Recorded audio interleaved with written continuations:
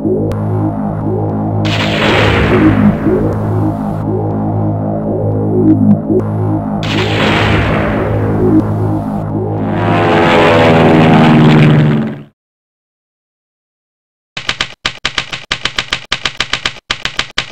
YouTubers, thanks for visiting again. This is a build video for my latest winter project. It's a Zeta Science Phantom FX-61. In this video I'll take you through my build sequence and show you some of the mods that I did to the airframe in the hope of making it a bit more efficient. This model's been built primarily as an FPV vehicle to carry GoPro and Mobius cameras for full HD recorded videos. The RC control equipment is OpenLRS UHF kit programmed with the OpenLRS NG firmware, and a big thanks goes out to Carl for all his hard work and dedication to the project. The UHF transmitter module is plugged into a Turn G9XR transmitter programmed with the Open9X firmware, and again, a big thanks goes out to Bertrand, the developer of that firmware, for all his efforts. The autopilot I use is an ArcBird, which is the latest firmware installed and normally works very well indeed in other airframes, so we will see how it goes along with the FX-61. Okay, enough said. Let's get into it. First thing was to try and decide on a camera mount for this model, as I didn't want to see any of the plane in the shots. I also decided, for various reasons, to use a dedicated camera for ground feed and needed to have them both together. So I opted for the mounting setup you see just back off the nose of the model. The plate itself is made from plywood and covered in a silicone gel sheeting that is anti-slip and also helps with vibration. The cameras are attached using aluminium brackets, or for my American friends, aluminum. Sorry Bernie and Jim in California, I couldn't resist it. Interchangeable cameras are nice for different situations. I modified the canopy slightly by adding cable ties for easy removal, as the clips are really tight once seated. I also added a couple of Velcro straps for extra security, and I removed some of the foam at the front to accommodate the Mobius camera. Next is a shot of the center section with the camera mount and motor mounted to the rear. I modified the top motor cowling cover by removing some of the material around it that would have deflected the airflow away from the prop. Hopefully this will allow a smoother airflow and a more efficient propeller. At the same time, I also removed some of the material from the trailing edge to give more clearance whilst the prop is spinning. So, given that I'm going to fly this model at first with a single 5000 mAh R3S battery, and having quite a bit of electronics to fit in there too, I decided to make the base split level. I created an upper deck, as you can see here, from Corex plastic sheet that would house the electronics, and this would then leave me the whole of the bottom of the bay to play with batteries.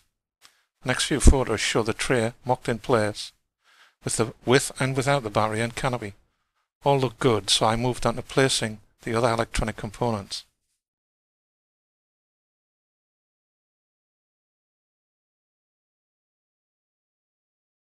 I positioned the GPS receiver just to the left of the center section on the wing and cut the opening with a sharp blade and a Dremel type tool.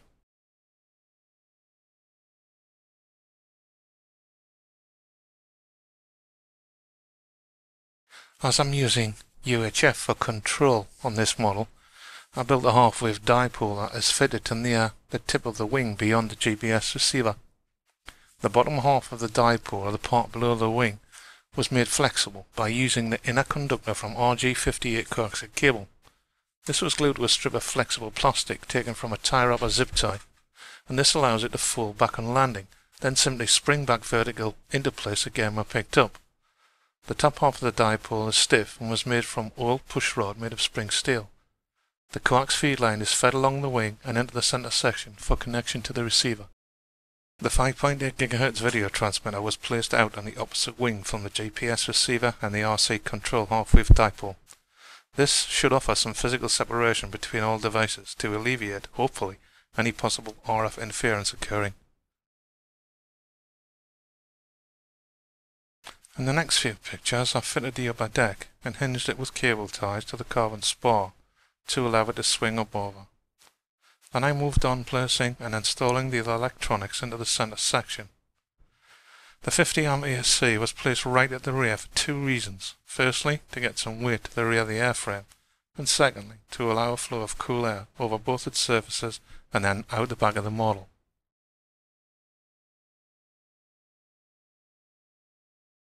Everything seems to just worked out fine really. The two cables you can see, one down either side of the beer there. One is the feed for the camera and the other is the supply for a high intensity LED that I've got mounted on the front of the aircraft, which will be useful for seeing the thing coming back towards me. Again, I used a silicon gel sheet to stop the battery moving around inside along with the Velcro strap. Together they do a great job and allow me to move the battery depending on payload to get the CG correct. Here I installed the Bandpass filter to the UHF receiver module on the plane, which is actually a transceiver that allows two-way telemetry with the unit on the ground. This is a completed center section that allows me to access all of the electronics for future firmware upgrades and very flexible battery placement or experimentation. And some photos of the completed upper and lower of the model to show placement of the electronics and controls. Incidentally, as this model only has two control surfaces, I opted for some high torque metal geared servos in the wings and updated all linkages to steel type clevises and push rods and beefed up the control hole mounts, both top and bottom of the surface. Just belt and braces as much as possible really. Well, that's it for this video. We might even get a test fly of this if the weather ever gets any better up here. But we'll have to wait and see what happens there. If you like this video, thumbs up. If you want to share it about. Thanks for visiting the site, and we'll catch you some other time. Bye bye now.